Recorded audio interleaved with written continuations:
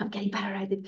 Okay, so welcome back to Royal Club. Thank you for joining us from around the world. Thank you that you are always here with us, very faithfully, diligently. And we have, of course, Mark with us all the way from Canada. And we have Alexander and Frida with us from Holland, and all the many zillions of people who are sneaking up and joining us, but they are not joining us live because they are working and they are in different time zones. So I am going. Last time, of course, we have talked about 10 life, or probably more than 10 life advices, and we are going to continue that series because it was so popular and people just we had a wonderful feedback from people from around the world, and they loved it because they are practical advices.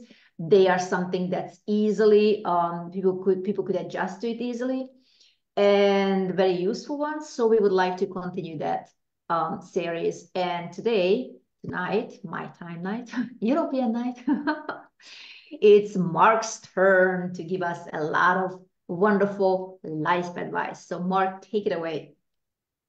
Okay, thank you so much. So to begin with, I just wanted to say God is good, God is faithful. That's number one. And we need to remember that.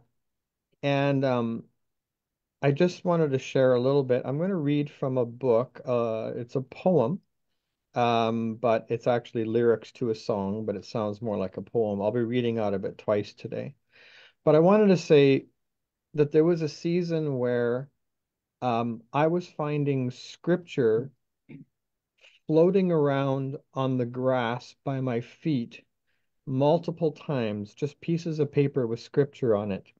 Wow. And this just happened for an entire season. It was just not uncommon for me to just find scripture on printed on paper. The wind would blow it past my feet, and I would just pick it up and read it and so on.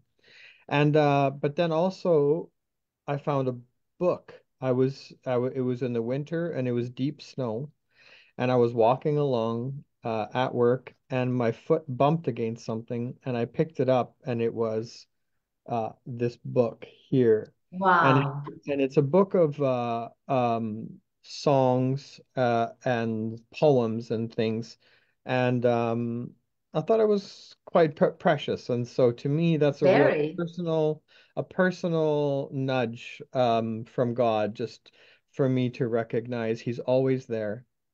He never leaves Did us. you Or just find it recently or a long time ago? it was about a year and a half Wow. ago, maybe, or so, something like that. Yeah. So, but it was in the snow. It wasn't this year, so it had to at least have been last year. But Yeah.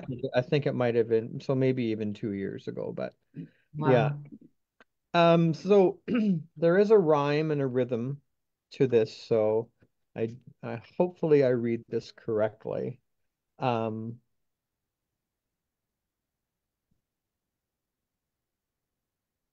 God in tender love sent his only son to redeem and set you free. Um, oh, receive him now, and you shall rejoice in his light and liberty. He will give you life and a living hope that forever will endure. Those who come to him will not be deceived, for his promises are sure. Do not close your heart to the Son of God, since he died your soul to win. Shed his precious blood that you might be saved from the guilt and power of sin. Oh, be reconciled to your dearest friend. He was smitten for your sake. Let him enter in. You will know his peace and the joys of heaven partake. He is waiting, waiting patiently. Do not bid your Lord depart. He is longing, longing, oh so earnestly to possess your willing heart. So that's one of many from this book that I believe God gave me. So, life advice, God should be first in our lives at all times. We need to recognize that. Yeah. Um, but along with that, we in a practical sense, in a practical way, we need to be thankful. Thankfulness brings a peace and a contentment and a joy. The opposite is also true. Being thankless or dissatisfied can bring anger, resentment, restlessness, and jealousy. Um, I really saw the jealousy part in this one because if we are not thankful for what we have, it's very easy to be jealous of what others have. And that can really lead to ugliness. I didn't look up the scripture, but off the top of my head, it talks about, I believe in Proverbs, talks about jealousy and that there is, I think it says something like there is no evil as dark and as bad as jealousy. Yes. And I believe, if I'm correct, would you agree that that was when you think of Adam and Eve and their children, the first two and one killed the other, that it was jealousy? Mm-hmm. Would you agree with that? Yes? Absolutely. Yeah, yeah, yeah. So thankfulness brings peace, contentment, and joy, and that would be what we want to focus on. Do not judge people. Judging others can lead to all sorts of trouble. When we judge people, we are assuming that we are correct in our conclusions. This can easily lead to slander or giving someone a bad name or reputation based on lies or incorrect information. So does that mean that we cannot judge? Yes, we can. We don't judge the person, we judge actions. We often know right from wrong. My dad was very blunt. He would say, um, he would never call us stupid. So he didn't say that to us about us, but he would say, I did not raise stupid children, so why are you doing stupid things? So, so that was my dad's way of direction and correction. So yeah. So the point here and what I'm trying to say is we do know that there is right from wrong, and we should recognize that, and we should judge those things according to God's truth and his word. But we don't judge the person that themselves. Why? We don't know why they're doing those things. We don't know their heart. We don't know those kinds of things. God does. And so we do need to be, do you agree with that? Mm-hmm. Yes? Okay. I thought maybe there was a nod there. Objection. So Anybody I, any objections? I just want to be sure. So, but yeah, but in my experience, I have found this to be very true. And so, yeah, to point a finger at somebody's face and say you're a bad person because that, no, that's not what we're supposed to be doing. But to say the action that you just did, you you cutting me off in the street, I had the right of way, that was wrong. Yes, it was wrong. And so you can judge the action. When you're not sure about something, never Would be you say that the person was not polite in this case? polite. Could you say that this was a wrong action to cut in line, Yes, and therefore the person is not polite? Could you say that? yes, you could say that. Absolutely. Yes, yes, yes, yes. And so we know that being polite is the correct way to be. As an example, like you can look at love, right? And so what is love? And so if you look at 1 Corinthians 13, it says love is not rude, as an example. So if you're being rude, you're not You're not being walking in love. Yeah. walking in love. And God is love, and we're created in his image, and we're supposed to walk in love. It doesn't mean that we're an evil person. It just means that we're not following in love as we should be.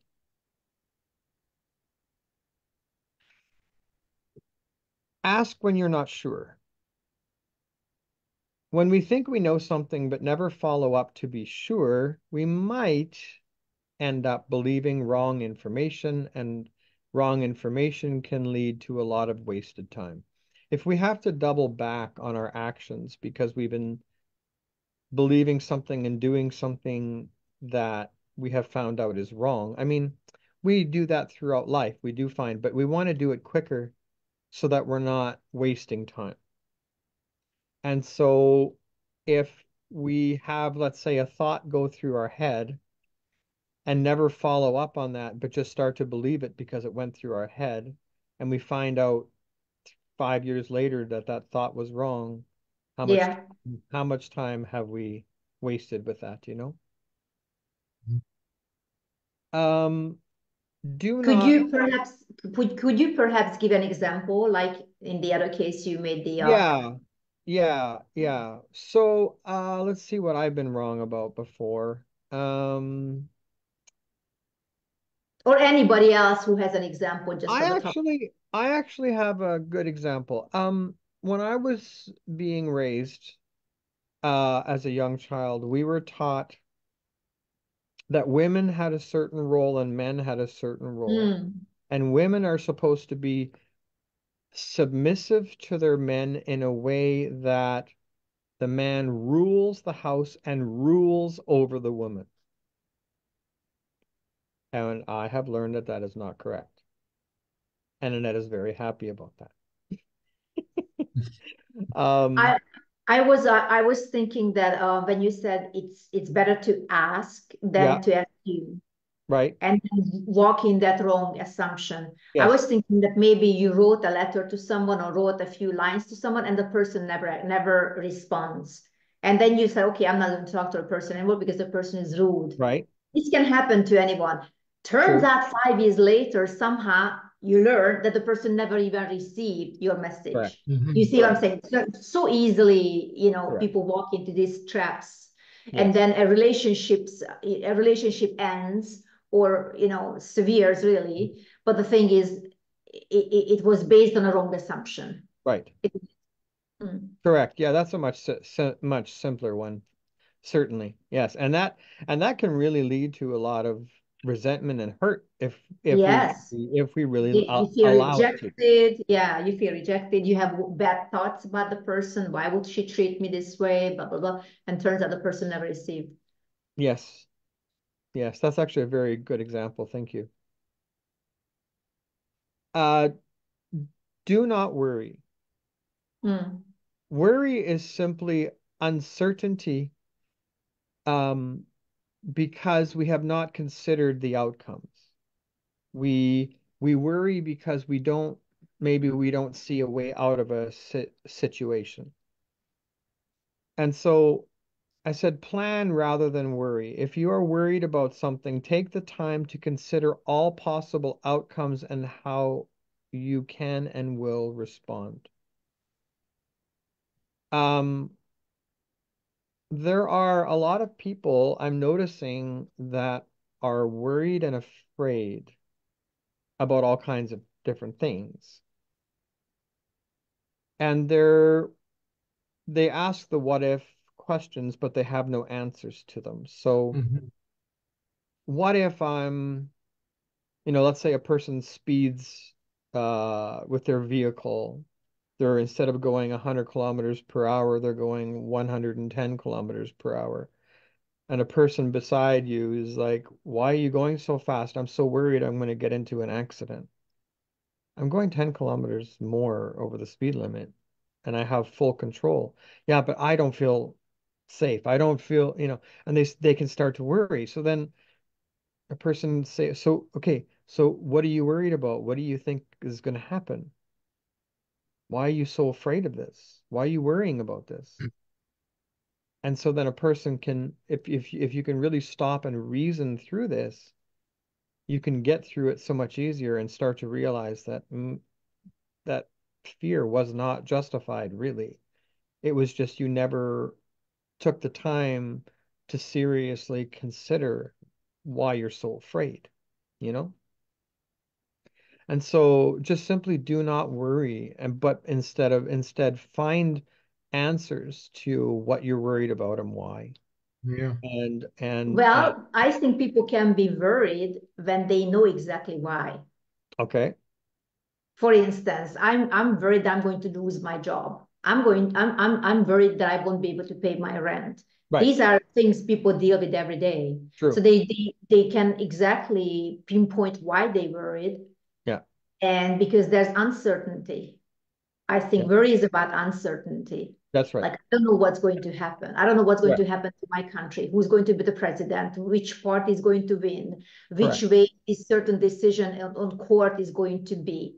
Yeah, Things like that. Or I'm worried that my children will grow up stupid because they go to a certain school and they yeah, feel their mind with nonsense and yeah. things like this. So in my opinion, it seems to me that just because people know exactly what they're afraid of doesn't really lessen the worry.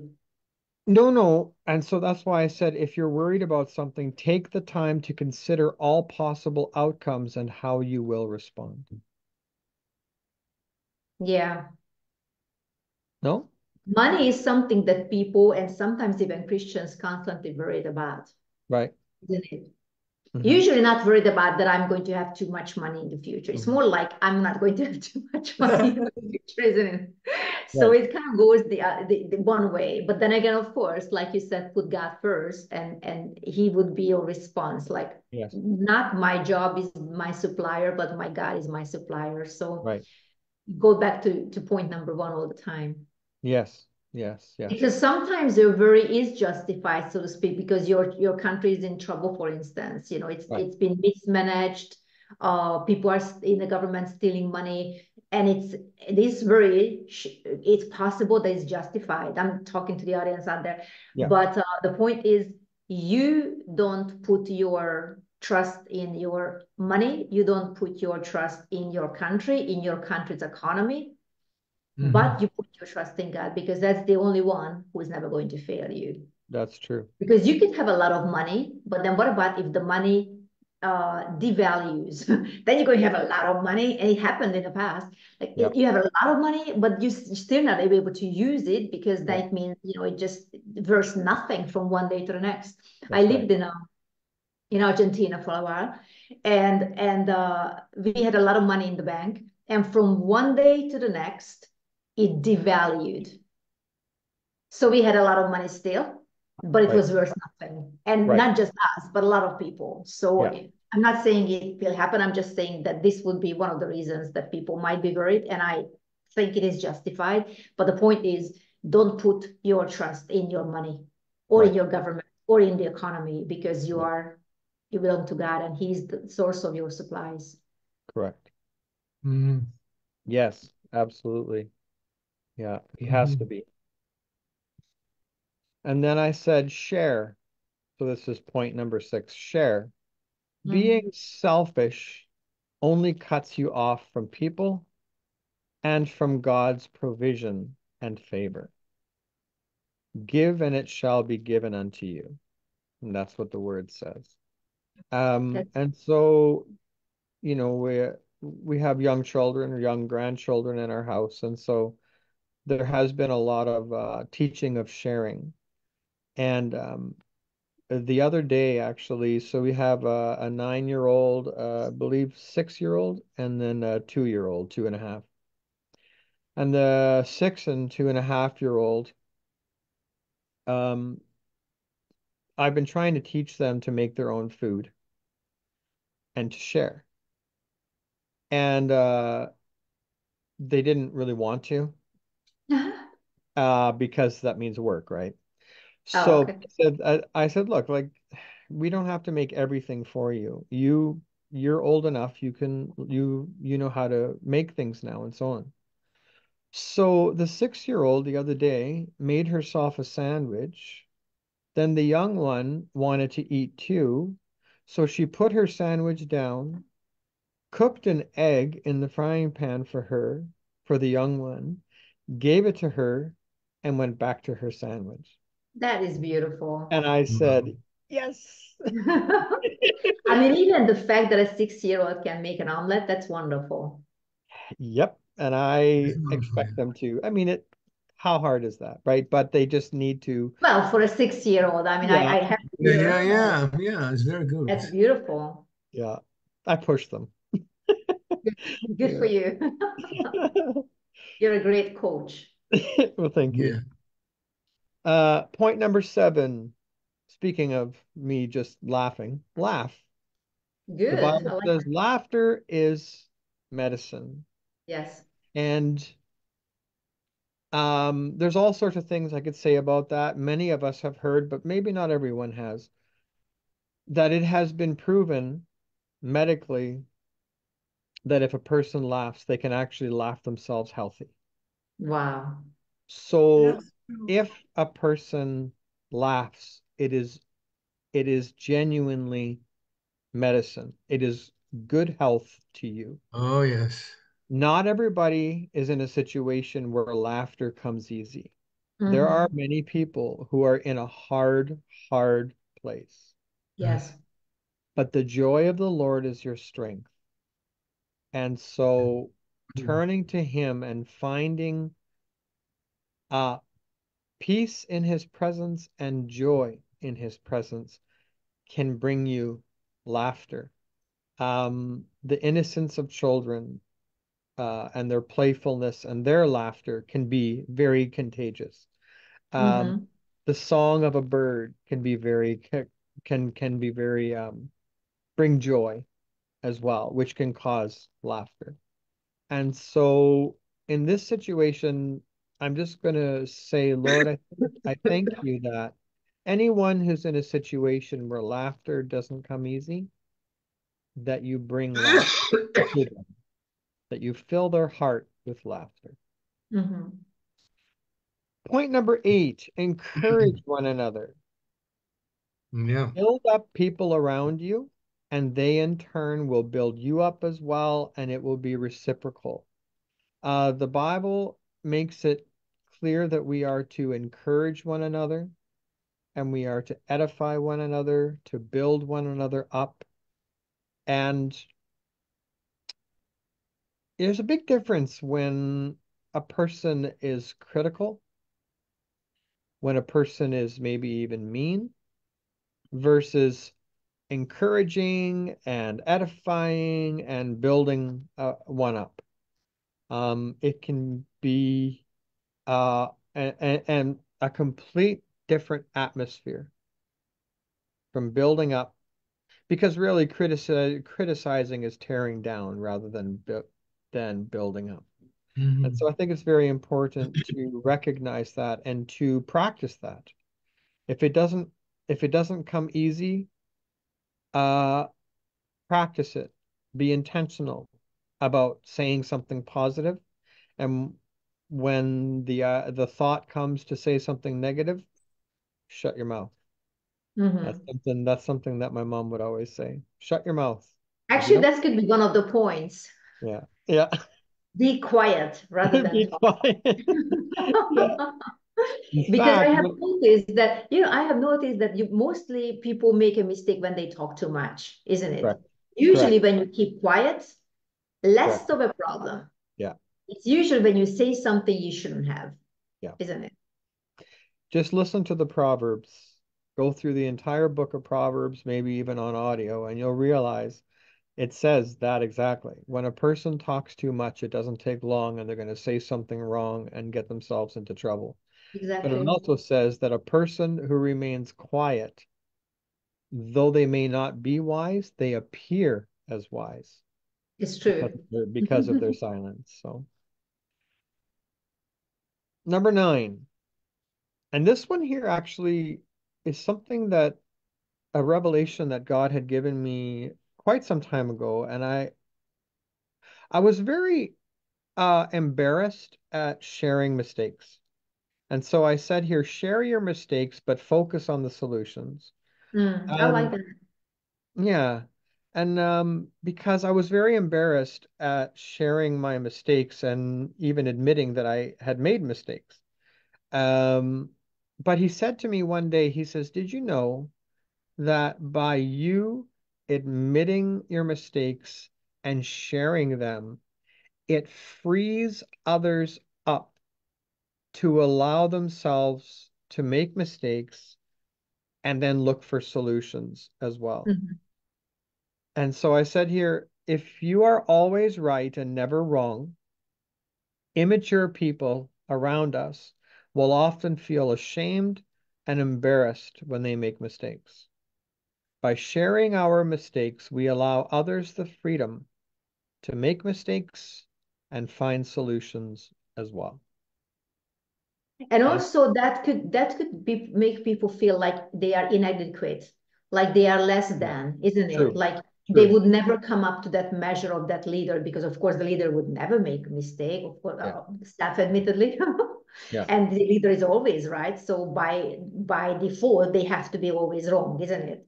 yeah, Mhm. So immediately it gives it encourages a toxic environment, whether yeah, it's a work environment or even worse, if it's a Christian environment, isn't it? yeah, Or within a family unit. yeah. If the father is always right, then consequently Mhm. everybody else has to be always wrong, isn't Right. it? Yeah, Mhm. So that along the same lines, because I'm just thinking like, where would that position everybody else? If there's one person in the family, so, ideally the father who's always right, hmm, then of course, if anybody, I mean, nobody would dare to say anything different, because by default, they have to be always wrong. yeah, So and if you imagine children growing up in this environment, that would be absolutely devastating for their future. yeah, yeah. It's very true. Yeah, and I mean, children make mistakes all the time, and we see them make mistakes. And if we're doing our job properly as a parent or a guardian, um, we are encouraging them that mistake, making it a learning moment, Mhm. teaching them different things, whatever. We're making the best of that situation rather than pointing a finger and tearing them down. You know what I mean? Yeah. Mhm. So yeah, I find that my grandchildren are not afraid to come to me. So that's a big sign. Children will not come around those who they don't trust and so on. Or they're afraid of. Yeah, of Or course. they're afraid of. I'm very straightforward with them. Um, but I try never to be mean. And so I'm never mean, but sometimes it can come across as a little loud and a Sure, little maybe. forward, yeah. So I'm just, so but anyway, but yeah, so I think I must be doing something right for them to come, and Absolutely. if I sit down on the couch, they want to sit beside me, so that's a good thing. The very. Number Mhm. 10, when it comes to relationships, we cannot demand others to be what we are not willing to be ourselves. Mhm. Hmm. I believe it was Creflo Dollar who said that one time. He said, um, that either a man or a woman would come and say, I want this in my spouse, in my future spouse. And he says, okay, you want them to be rich? Are you willing to be the person who knows how to handle that kind of money the same way that person does? Are you are you willing to be kind and generous as the person as you're expecting that person to be as well? And so I said, if we expect someone to be clean and tidy, but we're messy, we're putting an unfair expectation on the other person. This is not the same as being different or opposite to someone else. When two people recognize differences about one another and accept them, the relationship is united in sharing a common quality or goal. When expectations are forced upon another person, they enter a disagreement and are in conflict. And I don't think a person can expect a relationship like that to last. So we cannot demand others to be what we are not willing to be ourselves. True. Mhm. Very true. Number 11. So I did have just a few more than 10. Good. I'm very Mhm. intrigued. Well, it's kind of interesting as I do one, it kind of makes me think of another, and then I It write. does, doesn't it? You're Yeah, in a yeah, thought, yeah. just yeah. Wonderful. Be kind and courteous. Open doors for one another. Hmm. At my place of work, there is a man, whose name is Richard. I'll say his name. I know he wouldn't mind me saying that. Uh, who had quite some time ago just started opening doors. And when you would come close, he would open the door for you. And we all started to do that. That's And beautiful. we just keep doing that. In fact, there's one particular spot, there's two doors that you have to go through. You go through one, then you immediately turn right, and there's a second one. And so the first one there opens the door, holds it open for the next one, and then the next one opens that door and holds it open for you. Beautiful. Mhm. Wow, you So guys are on. so well And it's mannered. just, and every time, without fail, we say thank you. Mhm. And Yeah.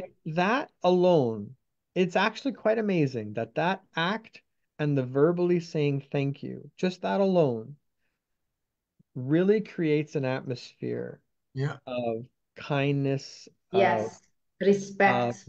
of respect. Thank you. Yeah. And really changes things and will often continue in other things just to say thank you. Can you pass me Yes. this? Okay, thank you.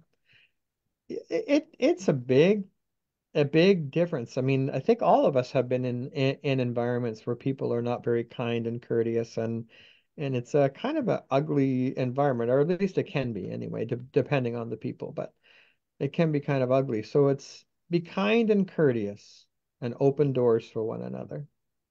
I And I love must, that you mentioned, sorry, sorry. yeah.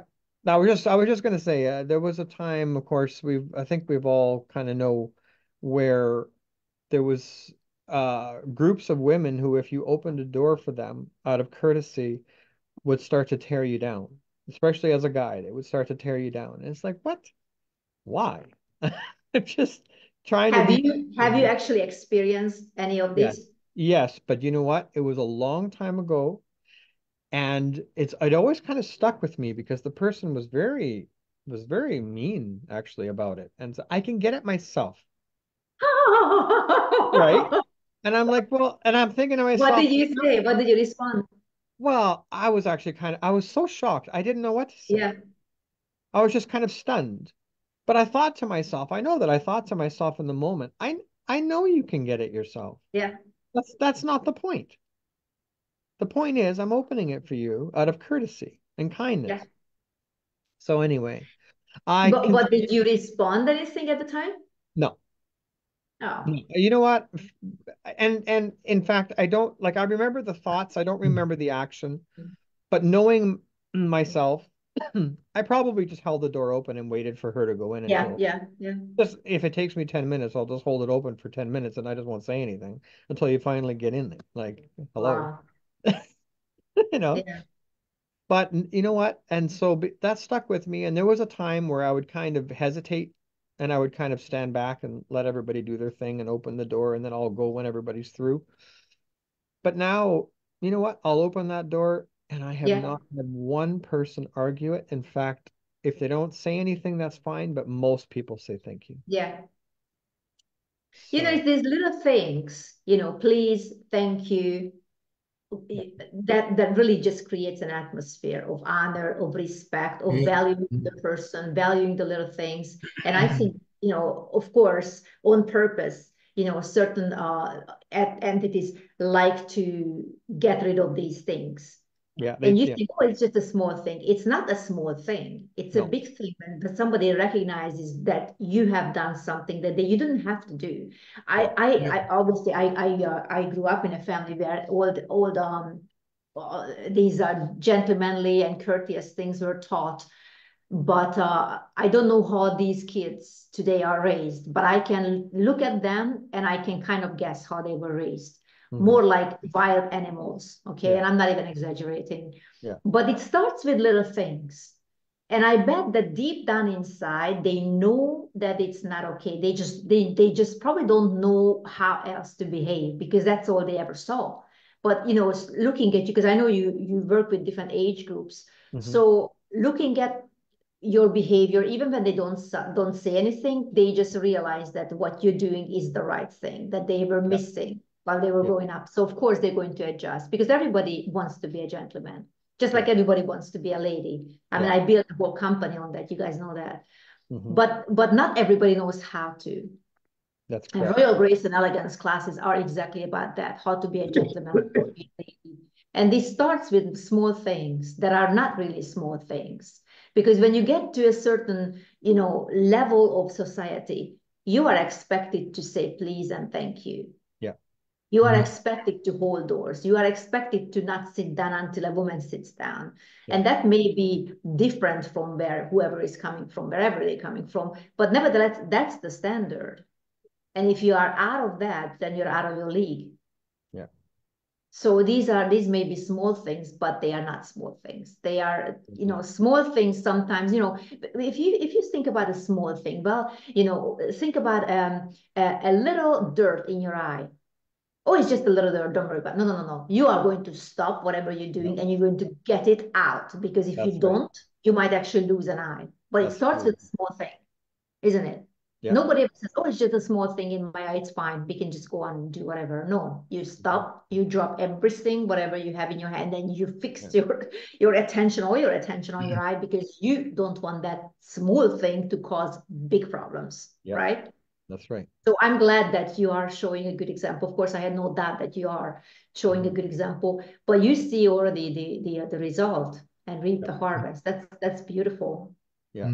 That's beautiful. Yes, and even in great gatherings, people take some water with them and some things when the meeting is long. But if I leave my place, I always take something around my place with me to keep it away. And then people throw it away. to Throw it away. yes to throw it away in the garbage because I'm always thinking after me there have to come people to clean up, the room. So always I take my own stuff, and if I see around something, I take it also with me because that's a little thing to honor the team for the hard work, And also it shows a lot about you, isn't it? When you clean up after yourself, even if you don't have to, it speaks a lot about you. And people are watching, just like it speaks a lot about those people who leave their dirt around. That speaks a lot about them. That's really a divider. That shows who's classy and who's not. Just like with please and thank you and holding doors. Yeah. Yeah, and I make my grandchildren say, okay, they would walk up to me, I want a plate. Excuse me? What? You want a plate? May I have a plate, please? Yes. Can I have a plate, please? What? No, attitude too. And so now and I have not stopped doing it. I've been so consistent that now, may I have a plate, please? And then I say, thank you for being polite. Yes, Wow. we'll get you a plate. Wow. So I'm They will drilling. be so grateful for you when they grow up. I hope so. Hammer that into them. Yeah. Yeah. Number 13. Love God, love man. So we have been created in the image of God, in the image and likeness of God. God is love, and he does that towards us.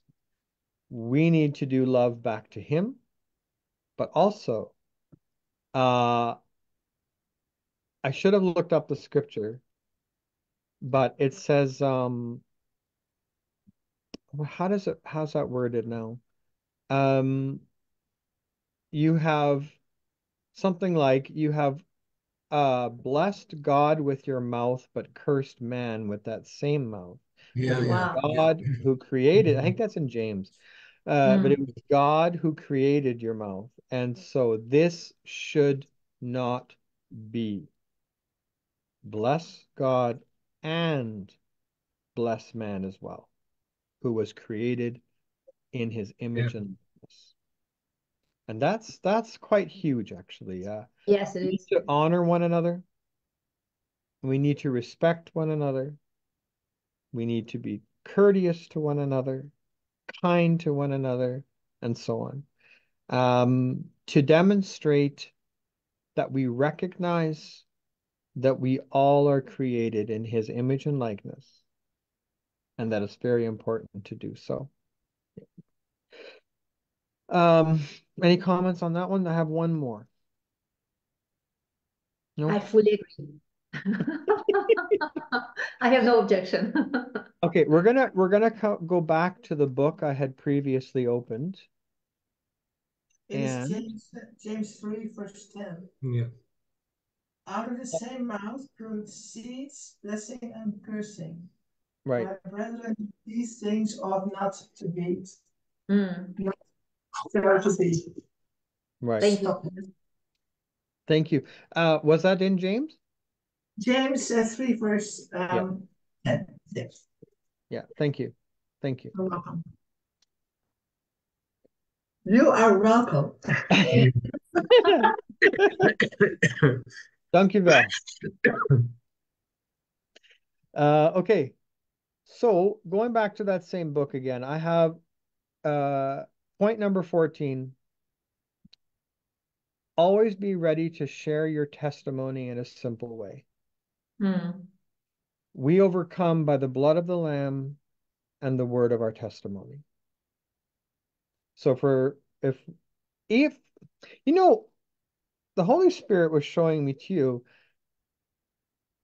even if we don't have a testimony of how Jesus has saved us, if we're not saved yet, as an example, but we have a testimony of how we've overcome Mm-hmm. something, it's still important to share that. Kind of bringing us back to the point that I shared earlier about that it's good to share your failures and your solutions, you know? But I thought it was very interesting in this book how this person wrote a little poem, and it's very much like my life and how I came to Christ. But for them to write that, that's their story, and how many else's story is the same. So I'll read that. It says, "My heart was sad and weary. I had no rest within, and wandered on in darkness, still deeper into sin. Iniquity had bound me, and all was dark as night. In bitterness of spirit, I longed for peace and light. I sought earth's fading treasures, some lasting joy to gain. Its pleasures disappointed, I found them void and vain. Life seemed to be a failure. The joys it could impart left but remorse and sadness and sorrow in my heart. The darkness seemed to deepen. No light, no hope was nigh. When lo, I heard the Savior, who then was passing by. In kindly tones he whispered, O soul, I died for thee, and bore in my own body thy sins upon the tree. I'm glad I met with Jesus. He bid my sins depart. He came with joy and gladness to dwell within my heart. That's beautiful. I, Absolutely beautiful. I actually quite like this book. It's quite Yeah. a blessing. Who wrote that? Who wrote that? Well, it's actually a collection. Oh, it's So a collection. it's not that someone wrote it necessarily, sat down and wrote it, but it says, yeah, and none of the poems are actually, it doesn't tell who wrote that poem. Seriously. Really? Mm. Yeah, yeah, Wow. Maybe yeah, God wrote. Maybe God wrote them for you. Seriously. yeah. But I can Wow. tell you that this book, let's see here. It is a compilation put together, and it says copyright 1987 by Pocock and Martin. Okay. I don't know what else to tell you. Yeah, interesting. Yeah, That's there is mysterious. no, I know, like all Very of them mysterious. are not named at all, or there's no I was just wondering, because I was wondering like how old that those poems are because of the language they use. right, So right. I was wondering. Yeah. Yeah, it just says it was put Interesting. together in 1987, but I don't know how old Yeah. the poems Could be are. last century even, or Yeah, that's right. yeah. Yeah, especially Yeah. with the language. And Interesting. that was, I chose those because of the simple language in them. Yeah. Some of those are like really old King James, like where it's Wow. thus Okay. and It is thous a and those collection and from these. And, around centuries. That's so beautiful. that is my list of life advice. Life advices. So Thank you so much. you're welcome. Thank Thank you so Absolutely, you. much. Yes. absolutely outstanding. Thank you. Thank As you. always. Wonderful. Thank So you. feel free to anyone to add some more life hacks Hmm. So Yeah, you life must hacks. you found useful in your own life. Life hacks. I like it. you must have a wonderful life if you can say all these things. Yeah, Yeah. Yeah. absolutely. Yeah. Yeah. Back to because it made me thinking back to when you said be open to share your mistakes Yes. or failures perhaps. Yes. It also creates an environment where people are free to make mistakes, Yes. that but they don't feel like they have to get it right in the first time. That's right. Mhm. Especially for children, it is very, very important. Mhm. I have heard of a story where a father was so well, maybe the right word would be perfectionist, but I think it was like over excessive. It was just too perfection, so that can be a problem as well. And the children were supposed to learn to play the piano, but every time they missed a key, he would hit them, their Oh, really? hands. Yeah, it's terrible. Or he would I for some reason I because I heard that story a long time ago, but for some reason what stuck in my mind, that picture of when he would slam the thing that the lid Oh, the on cover, their, the yeah, key, onto their key cover. hands. So they were terrified of making mistakes, and Yes.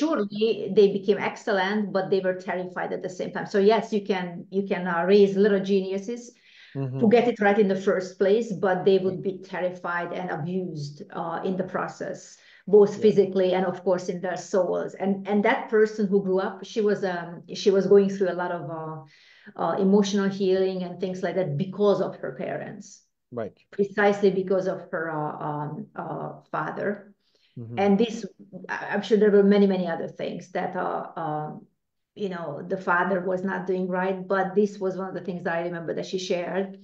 And the way she was able to heal, part of her healing was she had to write it down, which of course helps. So Right. she would read this as some of the story. I thought it was just so heartbreaking. I never forgotten that story. That imagine that as a child, you cannot make a mistake. I mean, really? I mean, Hmm. would you imagine that father never making a mistake when he was a child? Maybe he was raised the same way, but I mean, come on. Yeah. But he gets it right at the first Yeah. time. Yeah. Yeah. And also, I remember thinking that through the way I experience it in my life, there are two ways you can learn, two main ways, in my opinion. You can look at other people's lives or mistakes or do's and don'ts, if you wish, and you can learn what to do or what not to do. Mhm. These two things you can always learn when you look Right. at someone's life, or even just in a certain circumstance, that particular what to do or what not to do. And Yeah. I have found that what not to do is equally important in my learning process as learning what to do. Right. Yeah. Because now you know where it leads to. Maybe somebody talks too much, maybe somebody is too harsh, and then you see where it leads to alienating family members or alienating friends. So you don't have to go through that process. You don't have to make those same mistakes because you watch what other people do wrong, Yeah. and you don't want to do that. Right. So that is equally as important. And if you are able to share it with someone, because obviously not everybody is present in your life all the time, but you are bringing it up. You know what? When I didn't do this, but I did do that, then this is where it led me. This is why I don't want you to make the same mistake. Like, for instance, you're talking to your children or grandchildren. That's why I want you to avoid this mistake, because I went through that process and it took me a long time to get out of it. Yeah.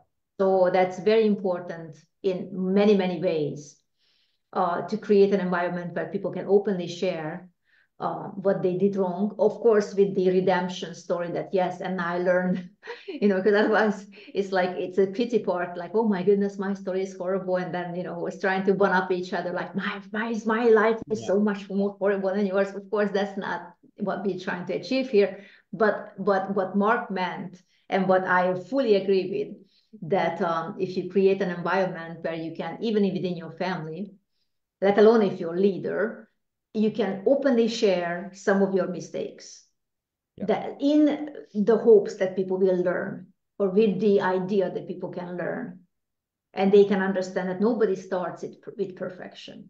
Yeah. Right. That's right. And You are allowed yeah, to make mistakes. Go ahead. and encourage one and other. Even when I counsel person, I always give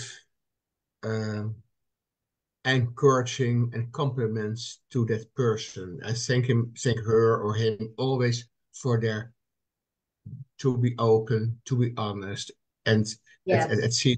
etc. But always, and that's maybe it's seem like strange to hear, but always I encourage very important people, and then a little thought in my says, don't do that, but I will do that because also famous people need encouraging, Mm-hmm. even when they Always.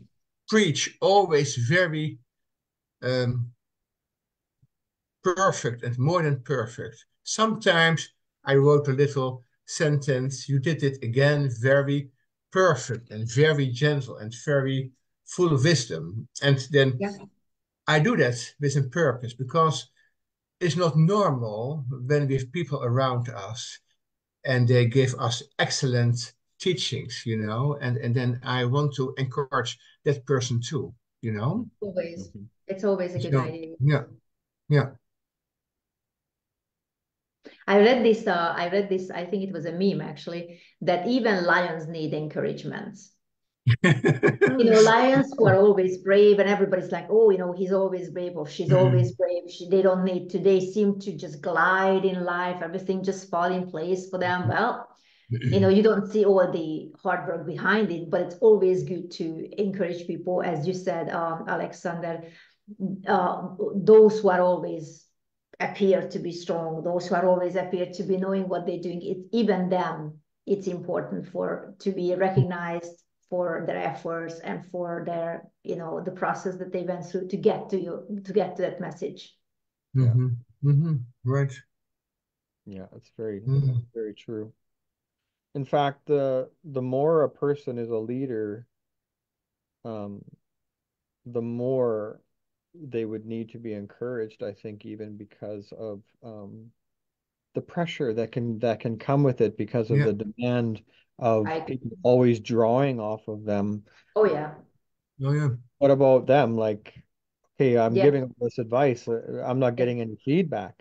Yeah. Am I helping anyone? Am I, you know what I mean? So Yeah. yeah, I think it's I, very I, I, important. yeah, I was so glad on the Super Sunday. I mean, Super Sunday that Pastor Donna told well, we don't pray for houses, we don't pray for, but we pray for each other.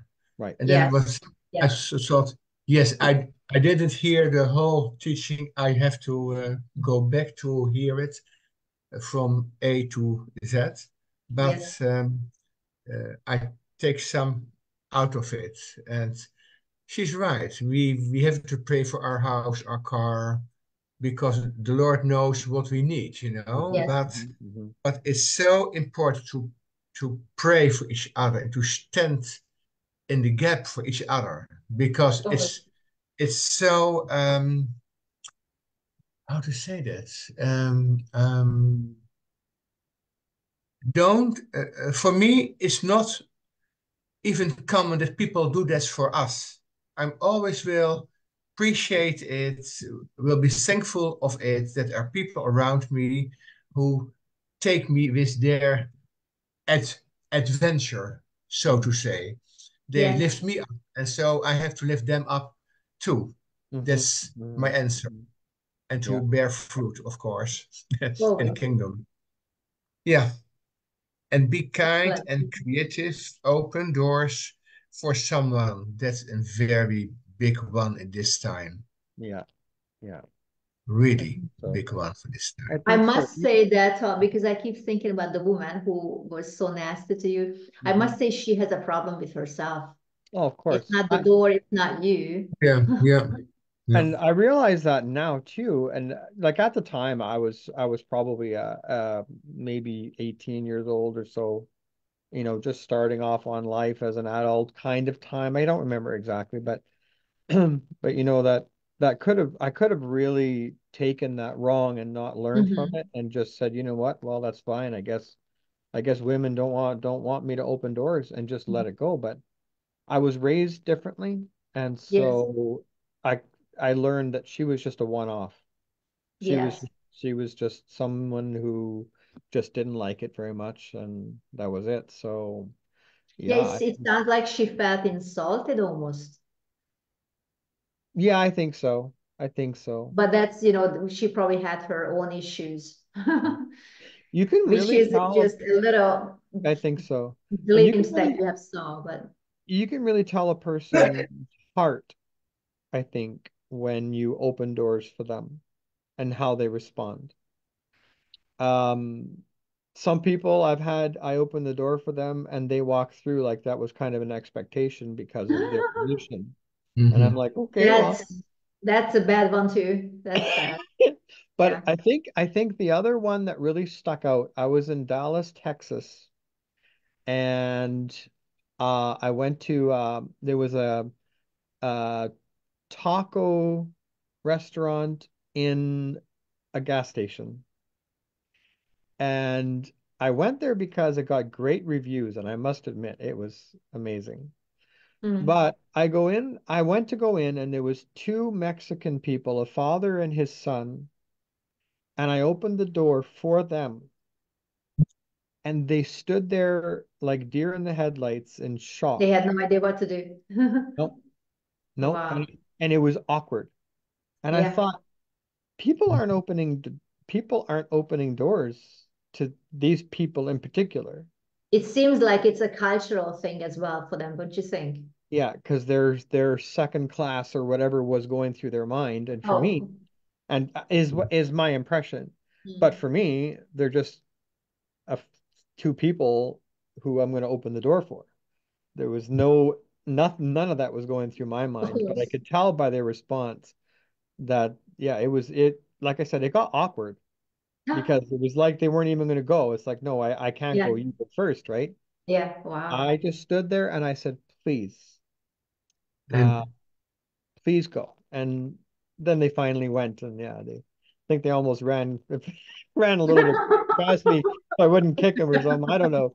But it was just that whole weird thing. And I thought, You should have just wow. said por favor, then they understand. Por Yeah, favor. maybe so. Maybe so, yeah. But yeah, that was the But only that's other real interesting. That's awkward one. interesting. Depending Mhm. on where you're coming from, that's also a factor. But Yeah. I think everybody understands the gestures, even Hmm. if you don't understand the same language Yeah. or coming from different cultures. But because kindness is a universal language, isn't it? Yeah, it is. Well, and I was thinking that Yes, too. Go ahead, Alexander. Go ahead. yes, I take you points 13 and 14 together, always ready to share your testimony. Mm-hmm. Yes, I have a wonderful testimony for a few weeks ago. I walked to the woods and always I say hello or goodbye to persons who pass with me. And then one person said, "You don't know, you don't recognize me." I said, "No, I recognize your voice, but not who you are." Here comes the story. Mm. It was my my director who fired me on a very unjustice way. I was Yeah. happy that I already had forgiven him. So Yes. that's one. So I was very polite to him, and he Yes. shared something about his business, and he sell his business to another, and he was not welcome there. Mm. And then I told him, "Oh, I find this so sad for you." And then his eyes become this Mm. because he did the same with me, but I didn't say that. Wow. I didn't say that. Yes. I didn't say that. And so I walked further and I was thinking, okay, this was once in a lifetime, but it's good to share my uh, love and who I am Yeah. always. And I told Frida later on that evening, he was very shocked and surprised in one thing. Mm. He Yeah. expected you to bring up old things. Hmm? Did he expect you to bring up the old situation? Yes, I think so. Yes, because it was very rude. Okay. What he did was more than rude. Well, that was actually the proof that you did forgive him. Didn't even recognize him because when you're holding Yeah, uh, Grudge. yeah, Yeah, grudges. correct. A Yeah. grudge. Grudge.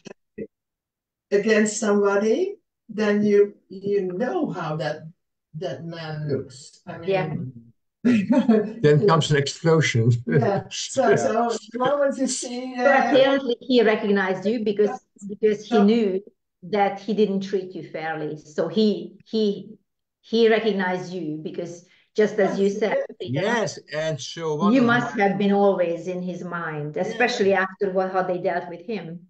yes, and one of my son-in-law said, "Well, did you not say what was happening?"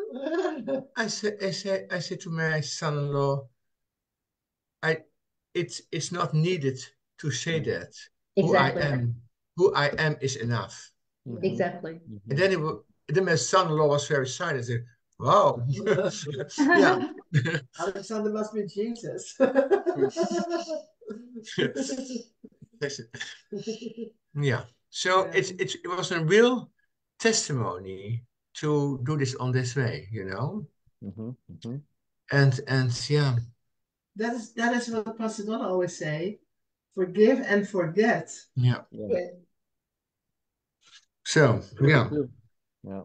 and I'm it's a very, your points are very uplifting, Mark, and it's always good to chew about it and to improve our lives in a better style than before.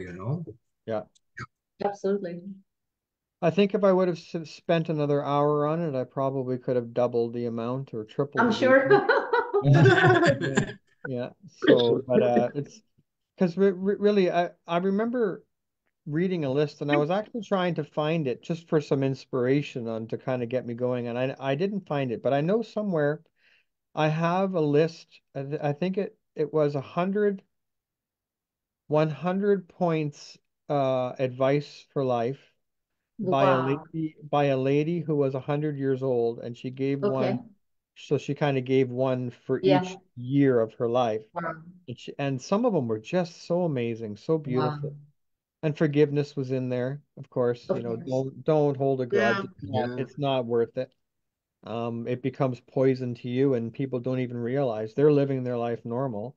And here it's like you just drank a glass of poison over here, and they don't even know what's going on. You're the one who's holding their resentment, not them, right? So yeah, it's just good to live a life freely, forgive and forget. Yeah. And Alexander also said. what I have experienced, that you need to trust the Holy Spirit to work in the heart of that other person who hurt That's you. right. Because I have experienced it, like somebody dealt with me unfairly just recently, very unfairly, in fact. Mm. And something that she was supposed to do, very much supposed to do, even legally, but also as a family member. And she didn't do it. She was not going to. I said, okay, fine. And we were communicating in writing, because I was busy doing something else.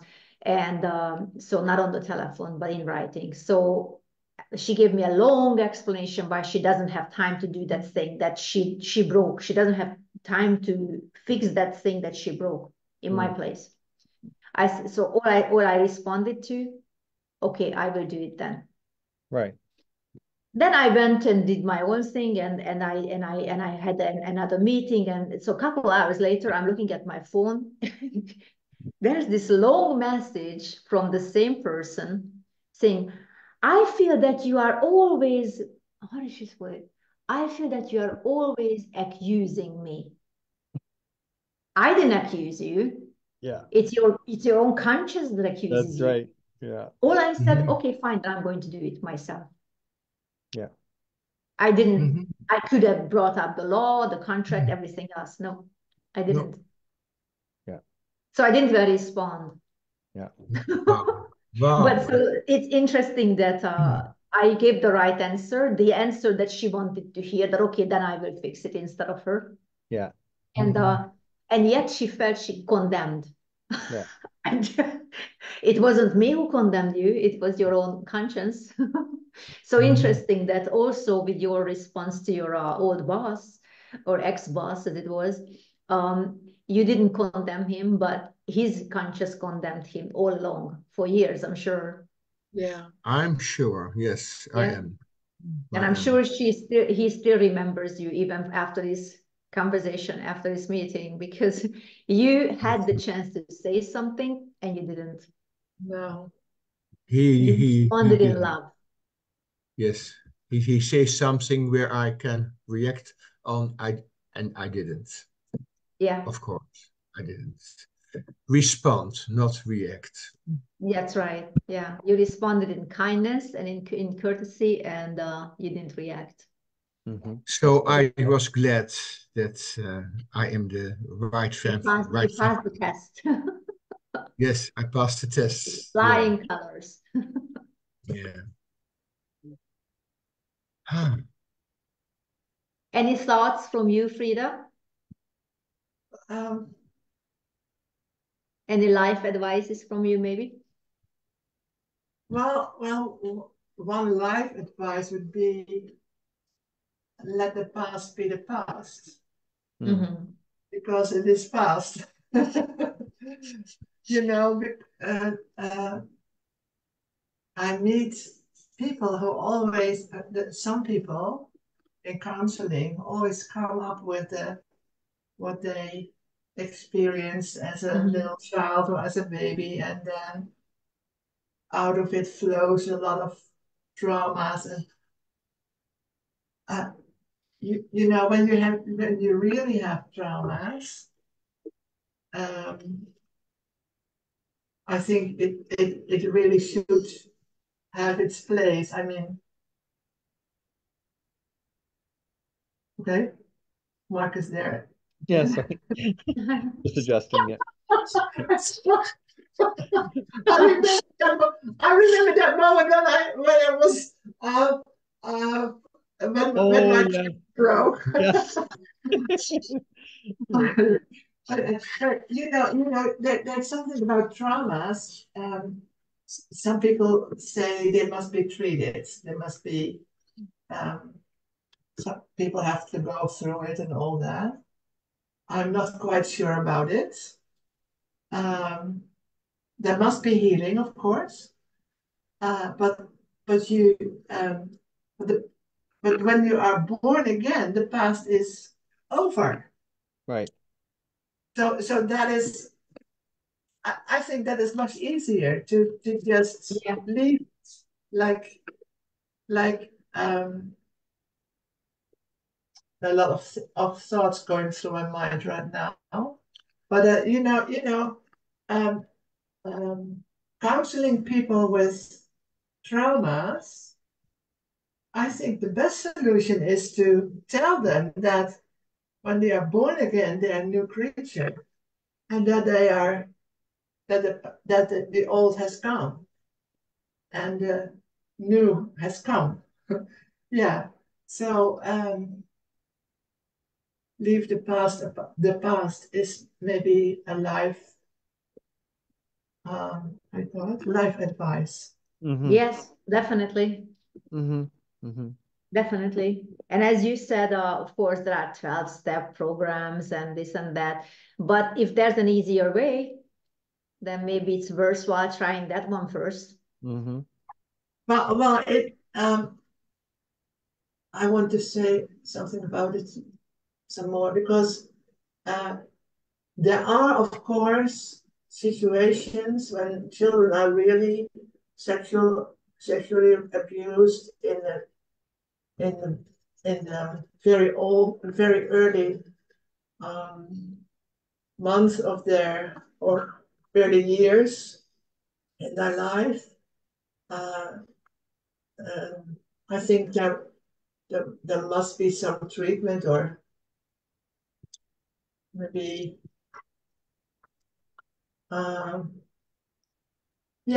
trauma treatment, of course. But there's also, it has to be finished first after a time of therapy. Or so I'm not saying therapy is nonsense. Understand me. Yes, because we've been praying and ministering for a lot of victims of sexual abuse and other wicked things, evil things. But there's always healing for the very broken. And in the early 90s, we had this whole movement, at least in Hungary, but I think around the world, and that came with the spiritual counseling, and basically psychology was mixed with Christian therapy. Right. Yeah. Those elements were, I know I was in it as a counselor, and also as someone who went through my own situation as well. And honestly, I realized that the more I dwell on the past, because as you said, oh, you have to work through it, and I know they did the best they could. I have no doubt. And that at that time, 30 years ago, this was the best. But I realized that the more I dwell on it, the more things I will find within myself and within my past that somehow harmed me or hurt me or damaged me, if you will. So it just never ends. No. So I have personal experience, it just never ends. And well, I don't necessarily say that, as you said as well, that just throw everything out of the window in terms of like, there's no counseling needed, there's no so it's really, I want to say that I want to be careful when I'm saying this, but I'm talking from my own personal experience. I don't know how much it helped me, to be honest. The Christian counseling thing that I went through for years, I don't know how much it helped me. Because what I know now, had I done that at the time, I think I would have gone through the whole process much faster. Yeah. Because nobody ever told me at that time. Again, I know people with best intentions, but at the time, that was the thing. That's what everybody was doing. That was a new thing. And then new therapy and this and that. And everybody had to go through some kind of therapy because everybody was suffering from Yeah. So really, it's like rejection, feeling of inadequacy, this, that, or maybe some serious issues as well, sexual abuse of some kind, or any kind of abuse, or a horrible dysfunctional family. I think everybody came from a dysfunctional family to some extent. I mean, nobody's family was perfect. So really, all I can say is it's like if you're not in therapy, then you have to be.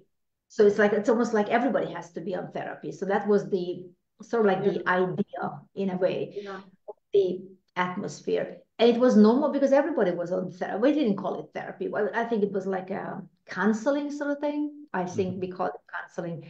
And it helped me because it gave me a lot of information of how to deal with certain situations, how to deal with, as a counselor, how to deal with certain kind of people with certain kind of backgrounds or this and that. So it helped me in terms of information. But I would not do it now, and I wouldn't advise anybody to go through that now because I have found a better way. Yeah. So I think it's good to be open to learn new things. Yeah. Even within, certain methods, whatever works. Yeah. And go ahead. Yeah, I think it has to do also with forgiveness, what Alexander was talking about, because he really did not remember that boss, ex-boss. And so I think when you forgive, God does something with your memory. Yeah, that's also a possibility, but I think mind is a little more complex than that. I fully agree with what you said, but for instance, let's take someone from my experience when counseling people, let's take someone who have been so severely abused that they actually suppress their own memory. So they literally have no memory of years of their lives. Yes. So how do you deal with that? You see what I'm saying? So there's a little more complex than that, because then how do you deal? Yes, it is. We were taught at the time, and I have dealt with so many people like that. The way we were taught at that time was that you have to know your past.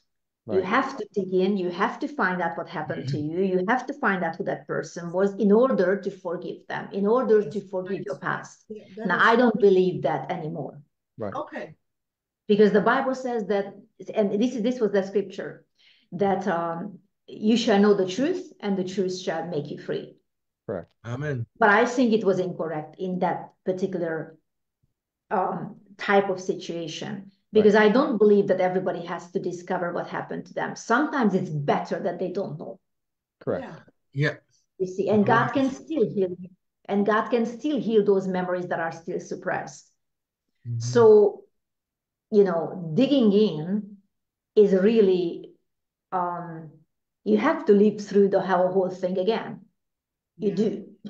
And you see people, adult people going back to their childhood, and they actually behave like children. So that's scary. I've seen so many over the years. So I know it's a very complex. I never did the alone. I did it with supervised professionals. I must have to put it out there just to be on the safe side. So, but I've seen a lot, and I know these things are real. So I'm not diminishing people's experiences. I'm just saying, if there's a better way, and I have experienced there is a better way. At one point, I had to decide. Okay, you know what? I have enough of digging. And it just brings up new things, and it just never seemed to end. And it almost seems like my whole adulthood, I was working through issues from my childhood. This is just, come on, Again, what you said, Frida, it's almost like you're looking backwards all the time, and you don't let the past be the past. So I don't believe that you have to dig through all those garbage. No. In order to be free of it. Because then you can start and say, okay, so finally I know what happened to me. Finally, I know who did it. And now I'm forgiving that person, that situation. Yes. I don't believe you have to go through that. I believe you can forgive, and God can take care of your memories or your suppressed memories. And Yes. that's what I had to do. That at one point I said, you know what, it's enough. It's enough. I don't feel like I'm going very further, you know? Yeah. And I said, you know what, I have to look for the future. I have to look ahead instead of looking back. So I know I had to make a conscious decision. I don't care whatever happened. I don't care about all these things. I want to move forward. And then I just focused on the now, and I focused on the future. And that is what really helped me. Yes. Yes, that's the best you So can I'm do. talking from my experience. I'm not giving medical advice. It's just to Yeah. put it out to be on the safe I side. understand. But I'm saying it from experience. This is what Yeah. helped me. Yeah. Yeah. But I must add that since we talk about people who coming out from traumatized situations, you have to want to be healed. Because I have also seen people who were very happy to get attention with Right. all their horrible situations, with all their horrible past. I'm not doubting that they went through all these things and things were done to them, but you have to have the focus that you want to be healed. You want to be well. You don't just seek for attention because you didn't get the attention when you were little and now you're getting it when you're adult with your horrible stories that in fact are true, but the motivation is wrong. So I have seen people who kept telling stories about about their childhood, one more horrible than the other, just to get attention. Both male and female. It's not gender specific. So your, as you said, let the past be in the past. You have to want to get well. Yeah. Yeah. Yeah. And you have to want to leave the past in the past and move on for a better life. Yeah. And so that's something that I wanted to add. Yeah. Well, we can do a whole story about this, but yeah, exactly. Yes. Yes. And I think sorry, I'm no, go. what is I think we should prepare in Europe, especially maybe that there will be a lot of people in the future that need healing from Yes. war experiences. So we have to we have to be an army that really knows how to heal the people. I believe that because people will come like this in masses. Yes. I mean, Oh, yes. unprecedented before. Yes. Therefore, God is going to heal them like that, literally, Right. from Yeah. one minute to the next. That's what I believe. Because we don't have no longer time for counseling. No. Yeah, so I think that's what's going to happen. God is going to heal them, and He's going to heal them physically, mentally, and He's also going to heal their memories. Yes. That's what we always do. Yes, Yeah. but that's what's going to happen, I think. Yeah. I believe it's going to happen like this. Yeah. Like Yeah. literally from one minute to the next. Yeah. If I can Because share a simply story. we have no time for counseling. We have no time and we have no capacity. So it has to be supernatural. If I can share a story to confirm what you're saying. Sure. I just recently listened to a testimony of a young lady who came to Christ, and in part of her testimony is when she was 5 years old, a man started to abuse her, sexually abuse her. And 10 years later, her mother married that man. And now he's continued the abuse, but now he was in the house. The mother So, didn't know. huh? The mother didn't know. I don't think so. I think she was embarrassed, and it started when she was so young, she didn't even know how to process it, and it just carried on. And she's now at the recording of her testimony, she was 1 year saved, came to Christ, married and had children, but and she's still young, 20 or so, whatever. I'm just guessing. But she said within that year of being saved, the Holy Spirit came to her and God said to her, "You need to forgive that man." And she said, "I don't know how. I don't even know where to even to begin to forgive that man." Yeah. And immediately the Holy Spirit showed her the spirits behind what that man was doing. And she saw it and had revelation of it and recognized it. And then the Holy Spirit said, and I created that man, and I still have a plan and a purpose for him. And she was able to forgive him. Wow. The Holy Spirit gave her the revelation and understanding that she could genuinely do it. 1 year saved Wow. with all that abuse. From 5 till she said she was 16 when her mother married the man, and it continued on. So I don't know for how many years even after that. Wow. And yet she was able to, within 1 year, able to forgive him Wow. genuinely. Yeah. That's Thank you. beautiful. So that was quick, right? Yes, quick. So that's, and so even faster than Supernatural. that, but that's just an example of quickness. Yeah, wow. I love that. I Mhm. like that when she said, I don't know how to forgive him. I think Yeah, that's very, very genuine. And I know many people struggle with it. You don't Yeah. know how to forgive, yeah, but the Holy Spirit will let you know how to that's right. forgive That's Yeah. right. and will guide you into all truth, isn't it? Mhm. Wonderful. And even Corey Ten Boom had a very similar Uh-huh. testimony Yes, of that. You probably know it, but maybe yes, yes. for those who don't, just very quickly, she was in the Holocaust, and she was then afterward teaching people how to forgive, and that we should forgive. And then the very man that turned her family in, and she's the only survivor, I believe, in her family. Yes, Everyone was yes. killed Yeah. because of that man turning them in. And he walked up to her and said, I'm the man who turned in your family. And in that moment, as she was describing, she says, although I was teaching people that they should forgive and how, in that moment, she couldn't. She actually said, I could not forgive that man. Mm. Then she said, Holy Spirit. And the power of God came into her, and her hand went out, and genuinely she was able to forgive that man. Wow. Yeah. Again, it took God to do it. She didn't have it. Yes, yes, I know that story. Yes, But God yes, did. Yeah, yeah. yeah, I thought she met one of the guards. yes, yes, yes. She did. I She think it did. was one of the guards.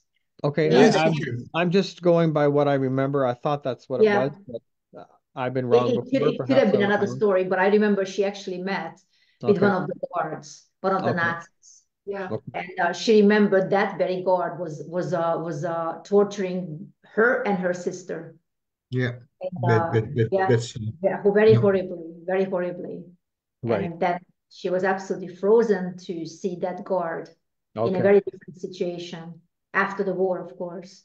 Right. But nevertheless, I mean, that could have been as another story that you mentioned. But this one I remember because I read it in her book. But powerful, my goodness, Yeah. really. Yeah. And when oh you yeah, hear stories like this, and like the other one that you mentioned about the young lady, it's like, how can you not forgive people who, I don't know, destroy your property or, didn't hold the door for you? hmm It's like, this seems like nothing. hmm Yeah. Right? hmm So I think it's, yeah, maybe I can come up with a life hack with this. This is just one points that I would say that it can actually go very far. But whenever you are in a problem, just think about other people who are in a worse problem, and then maybe your problem doesn't seem, or maybe Mhm. your upsetness doesn't seem that much justified. Yeah. So the way I would phrase it, I saw it in a movie that somebody was like, oh, this, and just, raining on one of her friends. And she goes, and then the friend goes like, she had so much bigger problem than what this person was just raining on her about. And she said, she just suddenly turned around, and instead of going into detail, she just said, there are people with real problems, right? So that puts in things into perspective in media. And she shut up because she realized that, yeah, yes, what maybe what I'm saying is not all that big of a deal, but Mhm. so Mhm. real people with real problems. So Yeah. maybe that's something that we can think about sometime. when we think our problem is the better, is the bigger and the biggest to deal with. Yes, you know, our God is so good and so gracious and so gentle. I remember in the first 10 years of my Christian life, I was in a church, and the pastor's wife was watching me, and years watching me how I grow up and how I heard watching. no. Yeah. And then we lost each other, and then years later we come together. She was a very old lady, and the first thing she told me, the Lord did a miracle in you.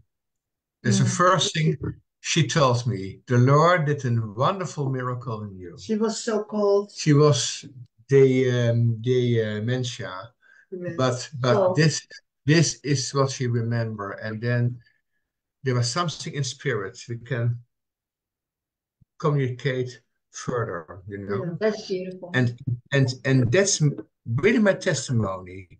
The old is passed away, and I have received a brand new life. And so God and I can build in me a brand new life and future. And that's what's necessary for all of us, that we have a new life born out of God.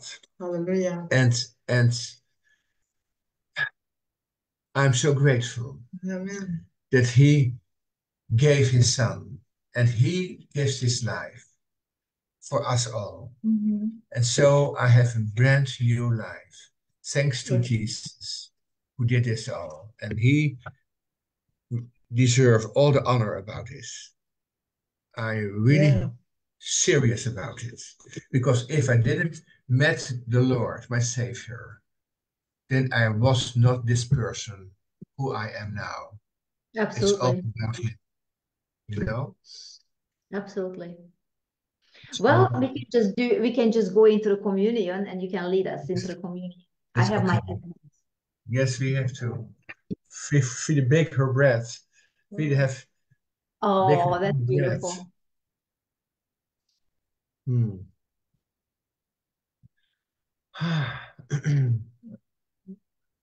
Yeah. The cup of blessing which we bless, is it not a communion of the blood of Christ?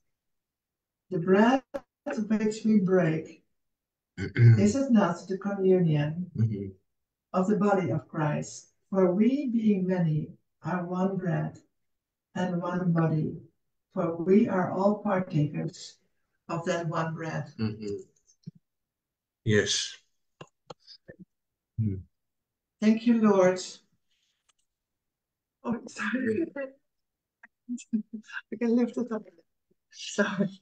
Thank you, Lord Jesus, that you gave your life, that your body was torn apart for us, and that in eating it, we are part of you. We are part of your body. And even when we taste it and chew it, that we know that our body is part of you, that our body is healed, that our body is strengthened, quickened by the Holy Spirit. Thank you, Lord Jesus, for doing this for us. We never can thank you enough. Amen. Amen. Let's eat it.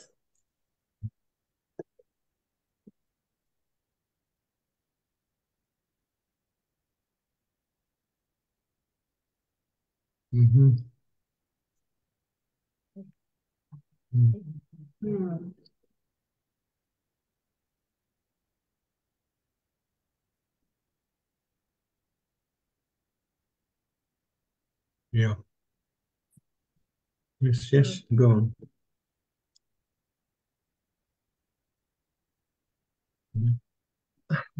Thank you, Lord, for your blood. Thank you that in eternity there will be praise and worship because you gave your life you shed all your blood for us. Not one drop was left. Thank you for the power of your blood that protects us, that speaks for us, so that we know we are justified and righteous because of that blood. Thank you that we are that we are partakers of this testament that you gave us. So we bless the cup and we drink it because of you. Amen.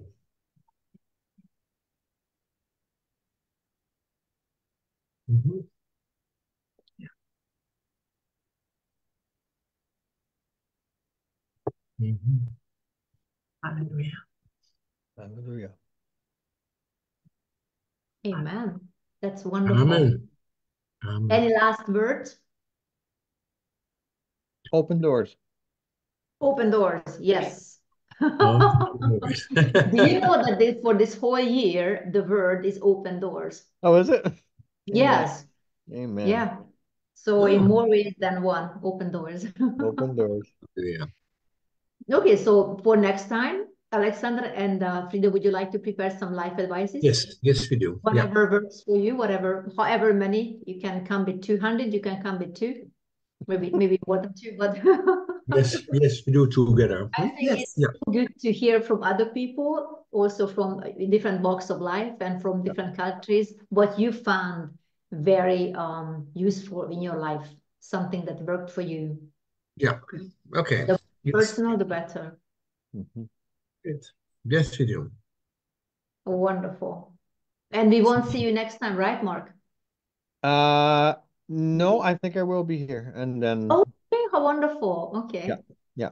That's wonderful. That's very good news. All right. Well, thank you for joining us, and thank you for being so diligently paying attention to every word we said. And hopefully you are able to glean something out of the message that you heard today, all the advices, and at least some of them you can utilize in your everyday life. So next week, Tuesday, we are going to meet again. Okay. God bless you. You have a lovely week. We are going to meet on the GMS, don't we? Yeah. Isn't it on weekend or the 17th? Saturday. Yeah. No, it's later or it's now? It's now. Yes, it's 17th. Yes. Yes. That's Saturday, right? 17. Yeah, Saturday. So we'll see you again soon. Okay. God bless you. Love you guys.